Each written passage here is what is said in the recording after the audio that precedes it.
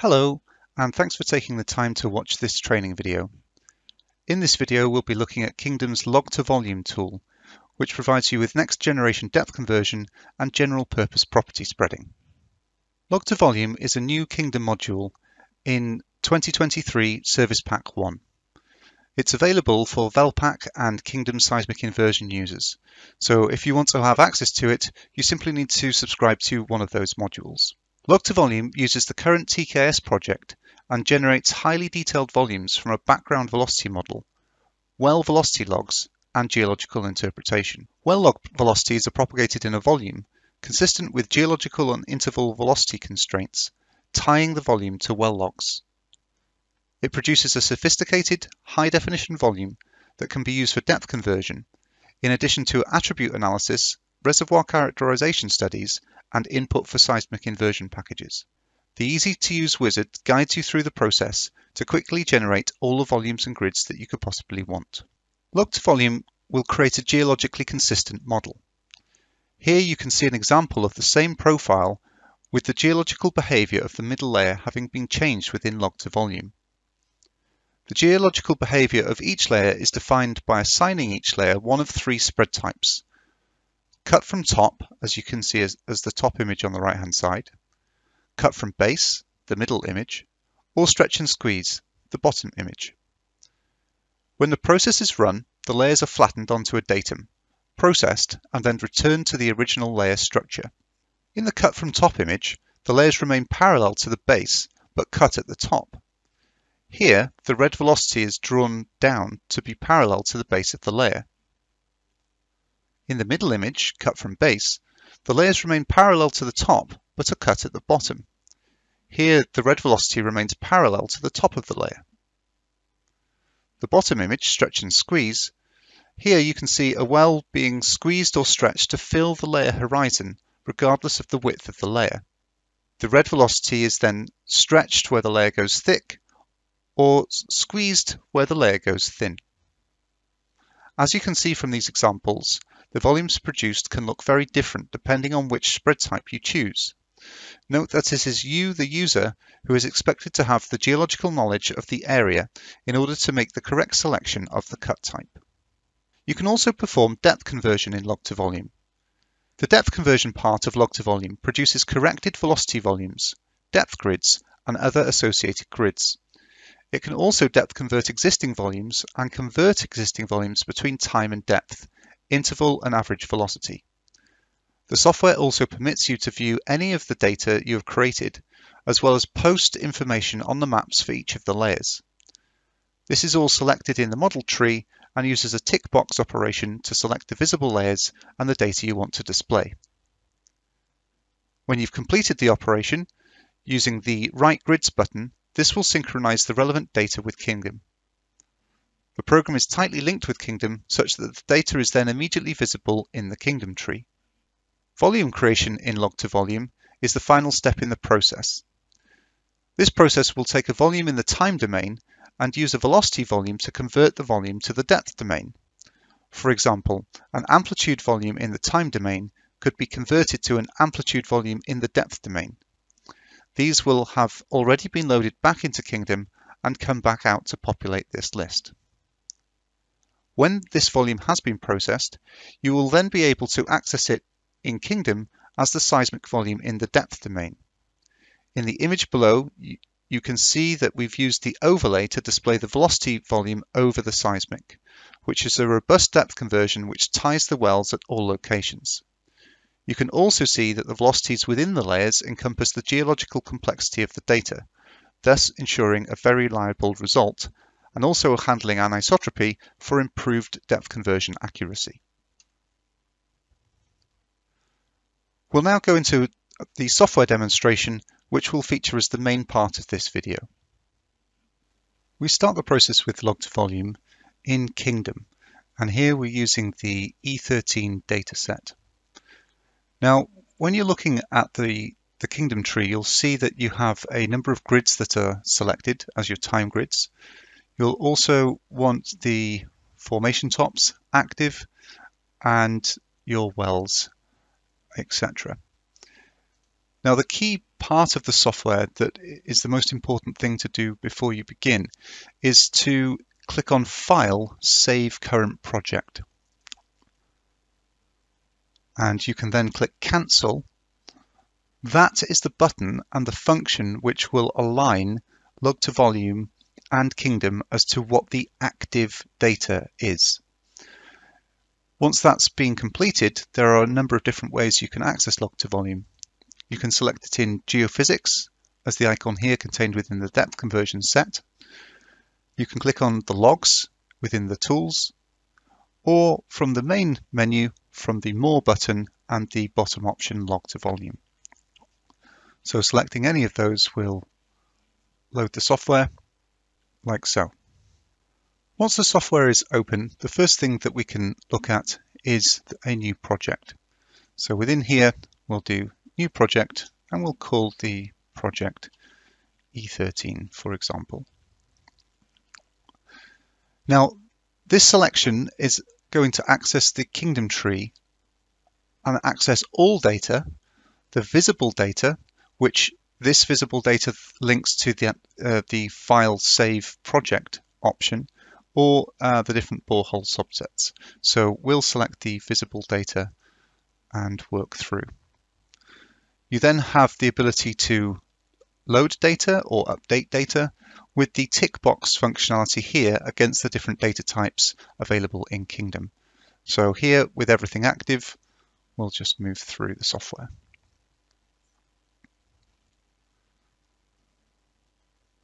Now, once the program has created that model, there are a number of different options along the top of the menu here that can be selected for us to work through.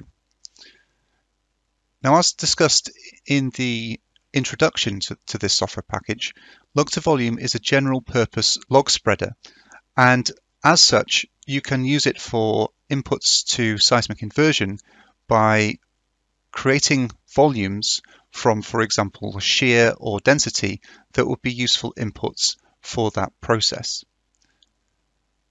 This video specifically is going to focus on depth conversion as the primary aspect of what we'll be looking at today. And we're going to step through the framework, LogToVolume, and depth conversion tabs accordingly.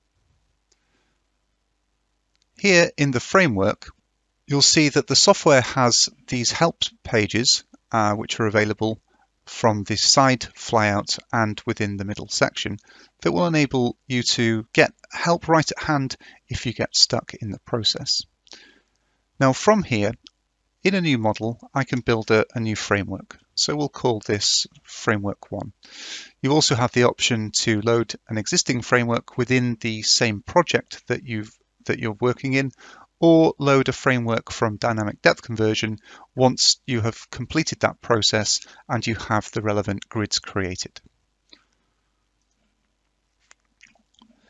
On this page, you're going to drag across the grids from the left-hand side to the right-hand side in order from surface to depth.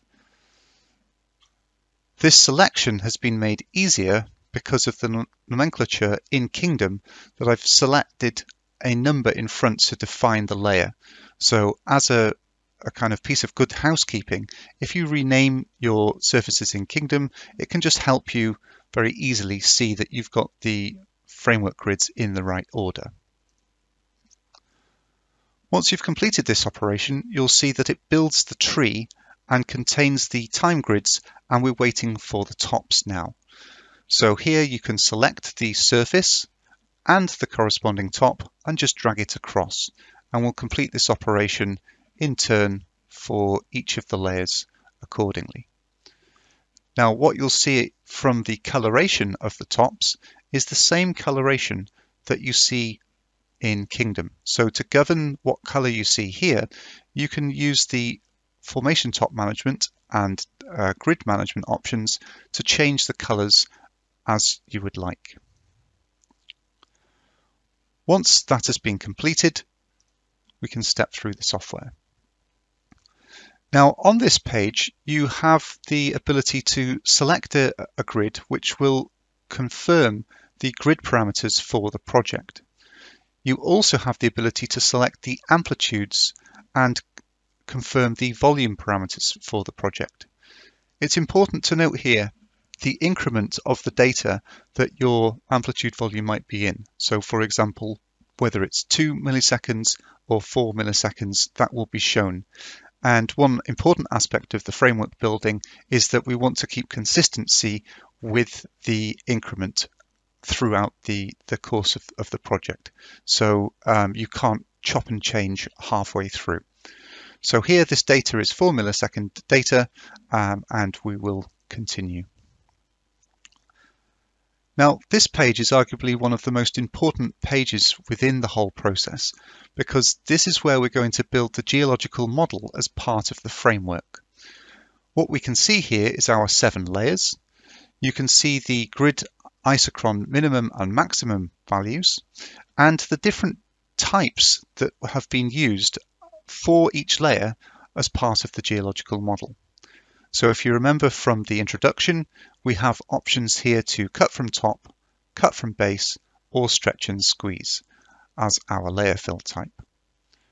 What LogToVolume is then going to do is split each of our layers up into a number of slices.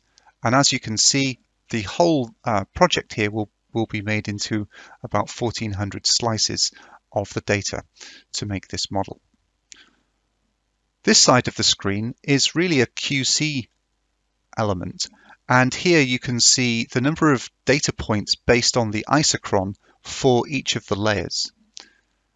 Now in this project specifically, there are a number of unconformities through the layers, and you get a large number of values at the 0 level in each of the grids, because there are layers which are overlapping on top of one another. So for this, you want to ensure that you don't have any negative values as your QC, and you would typically have a dual screen setup where you could look at the seismic on one screen in Kingdom, and you could decide upon which of these options would be used for each of the layers from investigating the seismic. Now for this demonstration, I'm not going to necessarily alter any, I'll just leave them all as stretch and squeeze.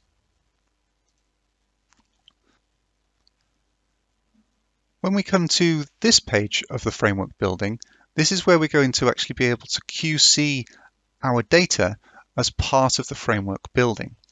Now there are a number of different options that we have here. You can see on the left-hand side there are several different drop-down menus, which we'll go through in a moment. We then have the map in the middle, and the triangles represent the well location. And you can see the pink dot is then on the graphs for the VelPAK versus isochron, the interval velocity versus isochron, time versus depth, and interval velocity versus isoPAK. So you can have a look at the data in the different domains, both spatially and graphically, to identify any outliers.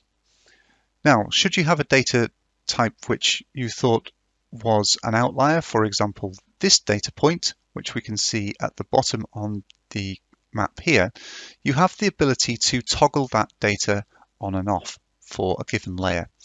So this doesn't turn the entire well off, just for this event. So when you click on toggle, it will come up with the little tip here saying use the control key and mouse button to toggle active or inactive. So here you can click on this and click control, and that will turn that data point off for the first layer.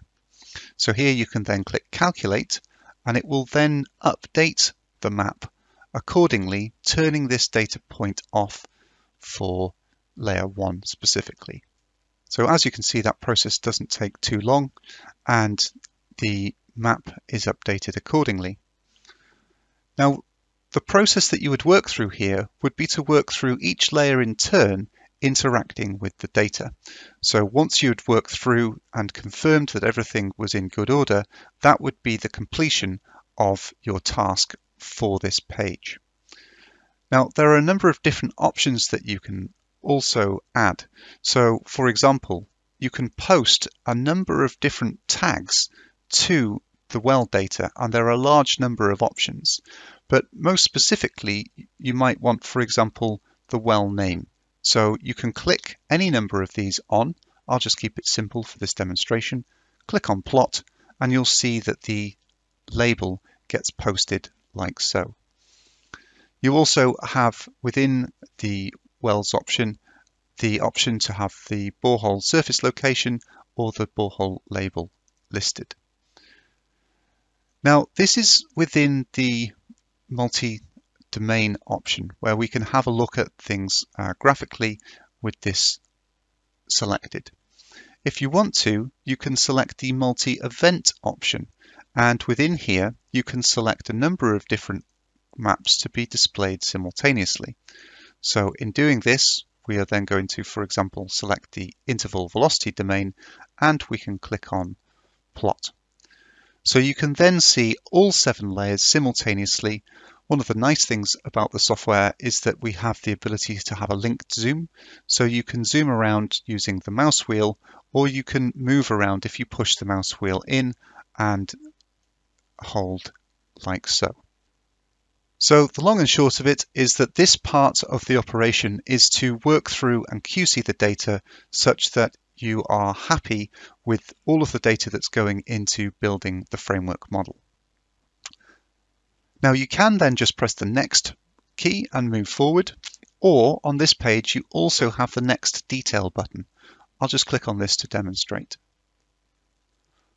On this page you can see that there are a number of different options along the top. A number of different types have been selected for each well, and all of the data is fully visible and available to you to reference as part of your QCing process. You also have the ability to output any of this data as an Excel file should you want to. Now when you press next from this option, this will take you to the same page that pressing next would have done if you hadn't have selected the detail.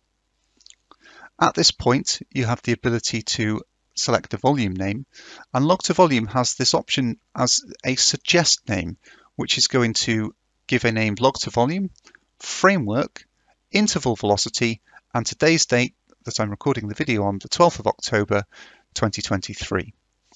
Now, if you were to create 2 frameworks within the same day, then this would add the second time you came round, and that would be number 2. So this suggest name has a log file that it's working from to know what you've done already within this project.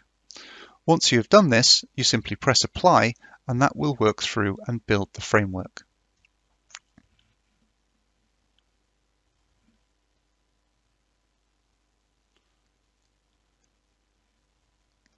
Now within this demonstration, you can see that this is a real-time process.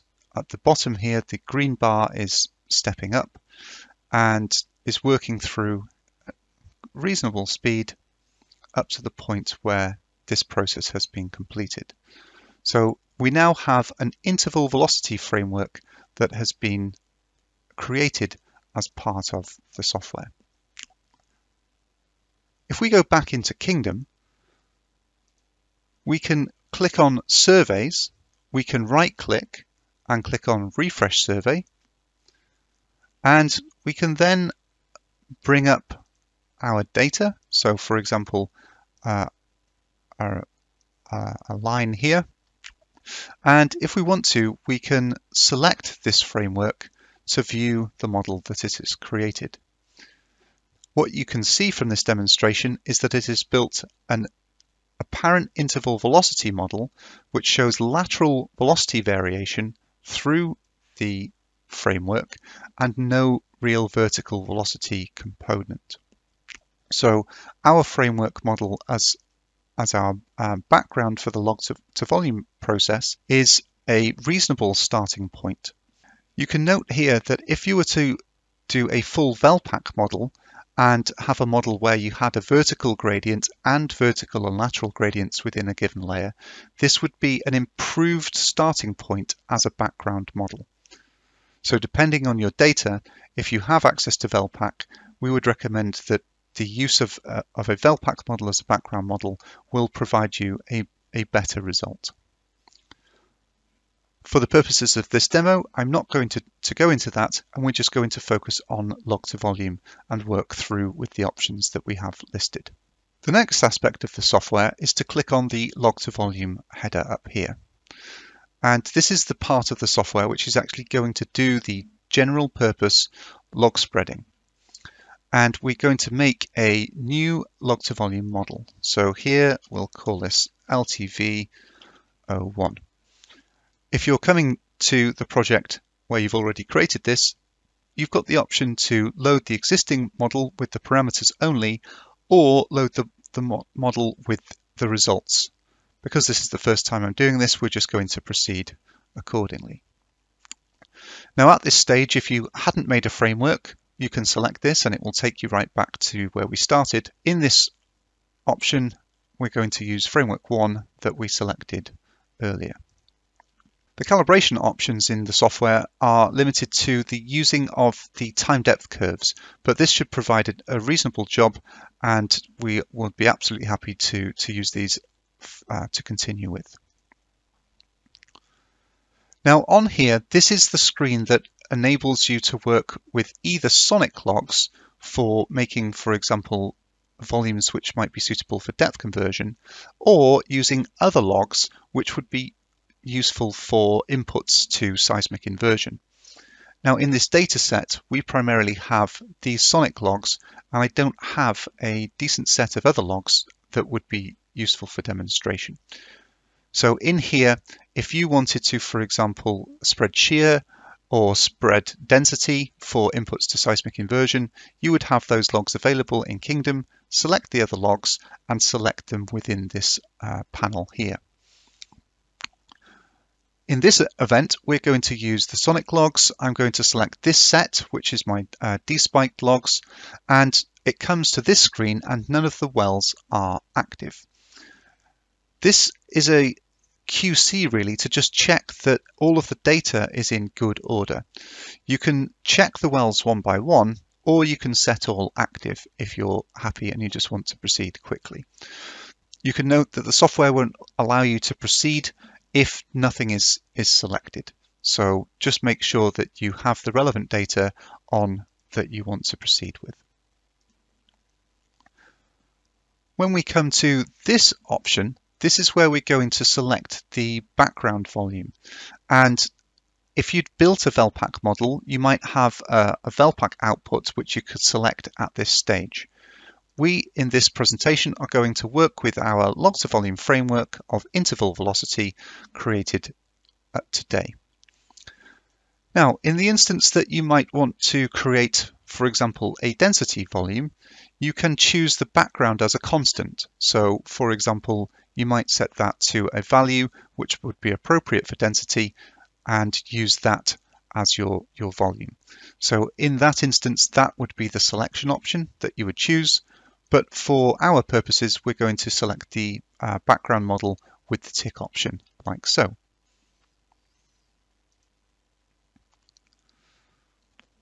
Now on this page, we have the ability to look at our logs and look at the layering.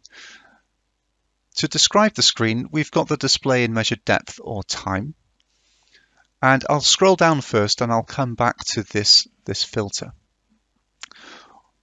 One of the first things that you can select is the background volume. And within here, in selecting this option, you can see the interval velocity volume that we've created in the previous step. Now, this line is perhaps a little bit too thin, so you might want to click on color and symbols and adjust the line thickness accordingly.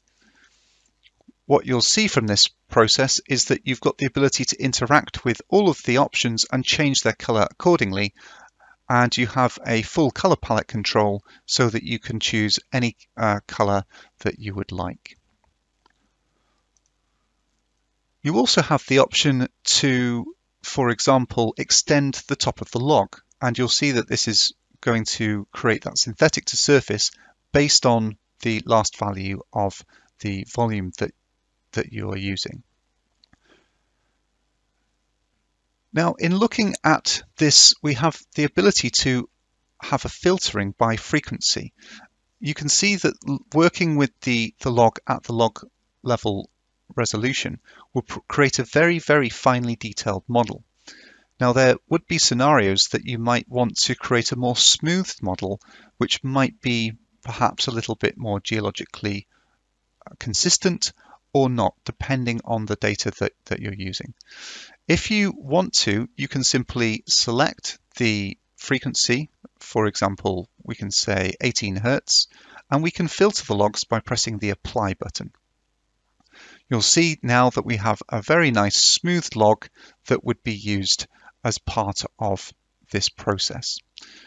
Now, for this demonstration, what we're going to do instead is use the data at this frequency. And this is the Nyquist frequency of the data being 125 Hertz for 4 millisecond data. If you had 2 millisecond data, this would be 250 Hertz, etc. Now, when it comes to looking at the data here, we have the ability to QC how the background model is fitting the actual log curves themselves. And if you look through here, you can see that we have an issue in this well where there's something gone on here. And we would advise entirely to go back and correct the data in Kingdom if you want to have a more accurate result. If you want to just do something quickly and turn this off, you can do so by clicking on the toggle layer option. So I will now click through as the tooltip said, and just click on Control and click, and it will turn this grey to turn this layer off. Now, it's important to note that you can step through the data and you can have a look to see if everything is okay. We'll turn this layer off and this one. And we'll click through the next page. Again, this well's looking okay. Again, looking reasonable, but this layer is perhaps not. So for a quick approach, turning the data off will mean that the value is going to work with the background model at this point for this layer and not try and spread potentially bad data. And this is why we would recommend that you correct the data if you want to have a more accurate answer. So there are a number of different options that you have there, and we can just say, for the sake of time, that we would say that this process is complete for this data set, and we'll work forward. Now, at this stage, we'll come through to then generating the model, and this is then going to build the model with the roughly 1400 slices. Now, as part of the video, I'll click on Generate Model here, and you'll see that the time is listed on the video. Now, this is quite important because I'd like to reference now the CPU benchmarking that we've done to test the time that it takes. Now, this CPU benchmark is based on computers that we have used as part of the development of the software. So these machines we all actually have tested the software on and have times that are appropriate. This benchmarking has been based from these websites, and they have a CPU mark that is proportional to what the computer settings are. Now, this is an old computer that we've had for some time, and the benchmark here at 6000 takes about 45 minutes to run this operation. The process that I'm actually working on now is the laptop that I have here, which is an i9 laptop with a CPU benchmark of 21,000. Now, we'll see, because we'll have a look at the log, how long it takes to compute this huge operation of making 1400 slices in a moment. Now, more recently, we've just obtained this machine that benchmarks at 60,000. And what I can tell you in the process is that the entire speed of operation relates to the CPU value and how many cores you have available on your machine. The process uses CPU entirely, and the more cores you have available and the higher up that you have on the benchmark, the fastest that this process will take. So when you're thinking about LogToVolume and the usage of it, we would highly recommend new modern computing power to make this process run in, for example, 3 minutes at this sort of quality of computer. So now that you've got that discussed, I will pause the video now and pick this back up once this process is complete, just to save you a few minutes of time.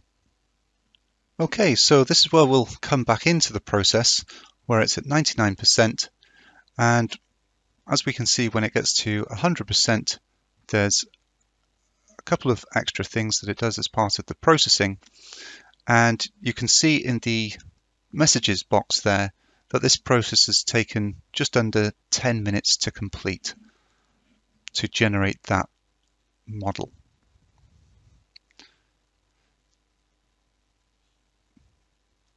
Now that that process has finished, you've got the option to, for example, had a look at the model value, and you can tick this on, and if you zoom in to the display, you can see the model value overlaid against the logs, and there will be a pretty good match depending on what filtering frequency that you used.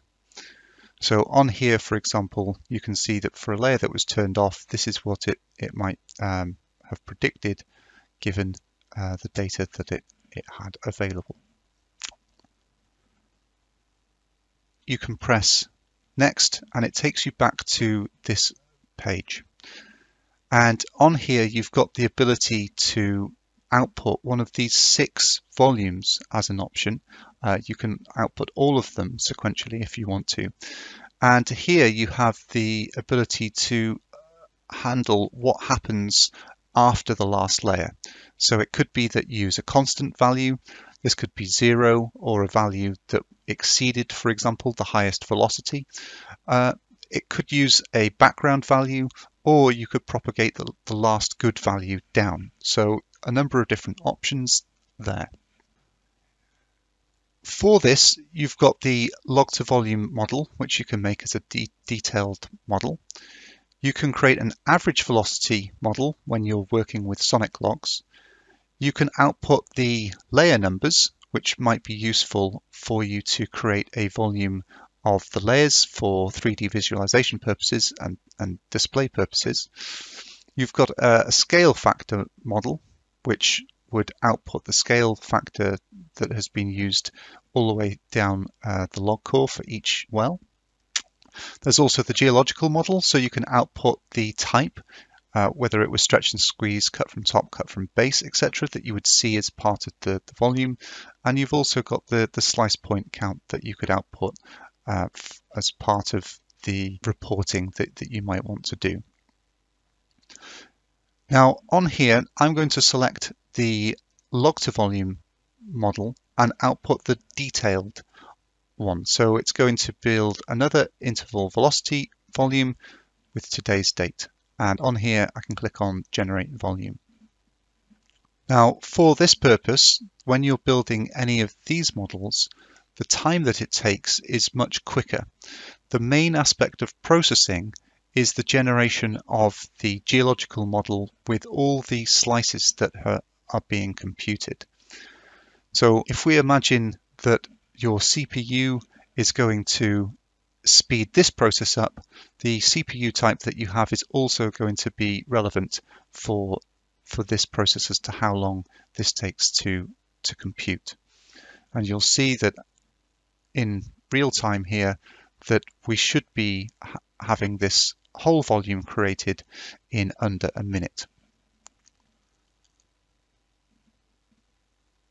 Now, for the purposes of demo, I can just pause the video here and save you a few seconds of your time. Okay, so picking up the video again, here we can see the process just starting to complete, and again it took just about a minute or so to do that. Now once you've completed this operation, you can just exit, or you can proceed to make other models accordingly. As part of the demonstration, I'll just click on exit. We're then going to come back to Kingdom, and we can right click on the surveys again and click on refresh survey, and on here we can select our inline, and from this point we can then have a look at the detail, and this is the volume that's then being created with all of the log level detail contained within it, as you can see like so. So this volume that we've got, we can then go on to use as part of our next step. So coming back into LogToVolume, we can now click on the depth conversion option, and clicking through the software, we're going to make a new depth conversion model, DC01. Again, you've got the option to load an existing depth conversion model if you've already created one. We've prompted again about the framework, so we'll select the existing framework that we created, and this page then gives us the ability to tell the software what type of volume we're dealing with. The software doesn't know automatically whether a volume is interval or average, so in selecting the volume, you've then got the ability to select which type you're working with. Now, if you've made anything in LogToVolume, it should have given you a suggested name to give you an IV or AV to describe whether it's interval or average. So on here, we'll work through. At this stage, when we come through to this page, you've got two options here, preview depth errors and correct depth errors. Let's start by clicking preview. Now what this process is doing is it is working through and actually depth converting each layer in turn. And it is trying to tie all of the wells for all of the layers and do a depth conversion such that the first layer is depth converted, which then has an impact on the second layer, and these values are then amended accordingly. And then as the second layer is adjusted, this has a knock-on effect on the third layer, and so on. And as you can see, it's working round and round and round, trying to reduce the error at all of the well locations, so that for every layer and every top in every well, that we get down to a point where we have minimal error. And it gives us here that the preview is complete, and we can deselect if we want any errors. So here we can scrutinize the data by these graphs, and this might then require you to have a look in Kingdom at the layer and well number, perhaps on another monitor. What we can see in this project is that we have an issue here where perhaps the error associated with this well 11 in layer 4 is perhaps too much of an issue that we would want to turn it off. So the well name here is showing in numeric order, so we can go to well 11 layer 4 and just untick that. Once we have made our selection as part of the QC processes, then we can correct these depth errors. Now, invariably, it would be worth investigating the data to see if it was an issue that you could fix in Kingdom and then bring back into the volume so that you're not just turning off bad data as such. But as you can see, it's working through now, correcting each of the layers again, doing its final pass, and doing so including this being turned off for layer 4.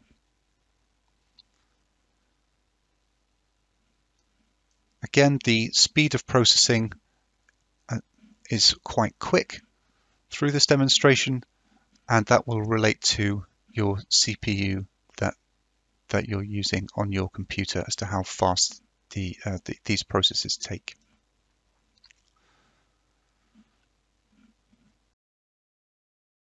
So the final step is that it then has to do a final pass and build for each line all of the processing that it is computing. So on here, again, it's not a long operation. It'll take about a minute or so, and I'll pick up this just to save again a few more seconds on this demonstration. Okay, so we're just picking this back up again, having taken about a minute or so to complete this step of processing, and the volume has now finished in that step.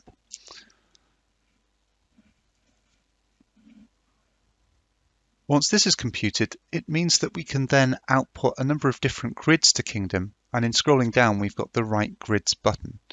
So in here you've got the ability to do depth, interval velocity, average velocity, isochron, IsoPAK, error as a factor, and then do these options with no correction. So this corrected volume that we're going to make, we can select, for example, the depth grids to write out simply. Just to save the Kingdom tree from populating it with too many grids, then I will just write the depth grids back. So that process is very quick, and we're able to go through to the next page. Now on here, we're then going to produce the volume, and this is now going to be the corrected volume now that the layers have all been corrected through that pass process where each of the layers has been corrected so that the formation tops are matching the time grids at each point. So on here, I'll click Apply, and this will then work through to build this volume. Now again, I'll just pause the video here and come back in a minute or so once this is finished processing. Okay, so we'll pick up the video here once this is complete. And again, you can see the time is just taken a couple of minutes to make that volume. Once we press exit, we can go back into Kingdom and again, right click on surveys, refresh survey, and we can select an inline here. We can then have a look at the corrected volume like so. And as you can see, there's a slight change from that process. The next thing we might want to do is come back into LogToVolume, go back into depth conversion, and opt for the last option, convert volumes and depth convert volumes. On here again, we can select an existing framework that we've used. Now, the first page that we come to is optional. You can just press next and skip through this page without interacting with it.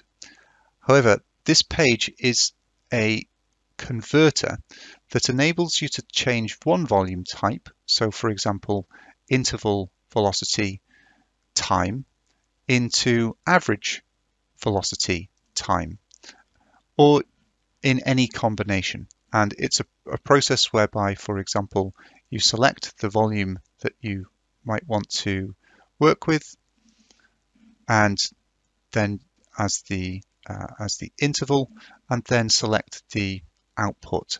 You can suggest a name and write a new volume. So this is a handy utility that would enable you to change the volumes that you might have and want to work with into the different domains as you see fit. For the purpose of this demonstration, I'm just going to untick this, not use this, and just press next. Now on this page, we've got the ability to output a depth volume. So we can suggest a name. It's just popped up to say which volume are we going to use. Now the main gotcha here is that we want to choose the volume first that we want to depth convert, and that is typically the amplitude volume. So that is the selection.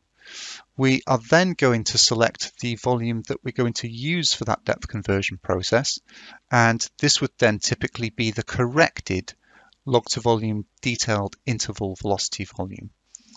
So with this process, effectively we'll multiply one with the other to get our depth. And this is the point where, again, you're specifying which is the volume type for the relevant data that you're using. So this is going to be amplitudes and give us a depth volume, and we'll create the depth volume just by pressing the option here. So again, this process isn't too onerous in terms of its processing time. You can see there the time in the window that started at, and I'll just pause the video again and pick it back up when it's finished.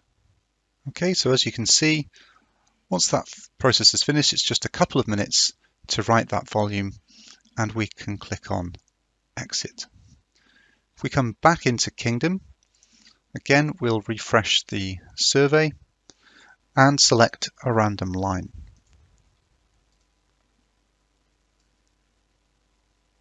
So in here we have the amplitudes time volume that we have got selected, and through this process we've just created the amplitudes depth volume. Now on here I've made a section where I have created a random line through the wells, and in this process I can select the depth section, and in moving this over like so, we can zoom in, and in looking at the grids we can turn on each of the depth grids in turn. What you're now looking at then is the volume with all of the formation tops tying all of the layers throughout the survey. And this depth corrected volume is going to be highly accurate and will have done a very nice job of depth converting this data set. Now, as part of the demonstration, it might be worth just reviewing that we have started with the amplitudes, and within here we've then made the framework model. That framework of the interval velocities was then used as the background model to make our detailed model, and on from there we then created the corrected volume, which was used to compute the final depth amplitude volume. Now, some of the nice things that we can do is, for example, if we go back to the time amplitudes, we could do a co-blending. We could select one of the volumes, for example, the corrected volume, select a color bar that might be appropriate. So, for example, we could choose a rainbow color bar, and in selecting this option, we could then adjust the colors and see how those velocities have been used to depth convert the final volume. And it's really nice because you can see the anisotropy contained within the process, the different velocity regimes for the given layers. So that concludes the presentation, and we'll go back to our final slide where we can say thank you very much for watching. Please contact us if you have any questions on any of the phone numbers that you see listed there or on the email. And for now, thank you very much for watching. Goodbye.